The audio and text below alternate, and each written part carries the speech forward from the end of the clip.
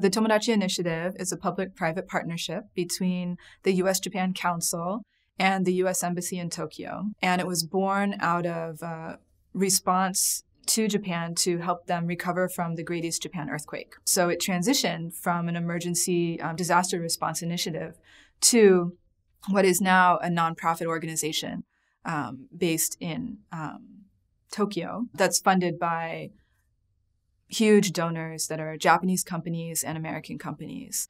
And the mission is to build the next generation of leaders in Japan and the United States. Tomodachi means friend in Japanese.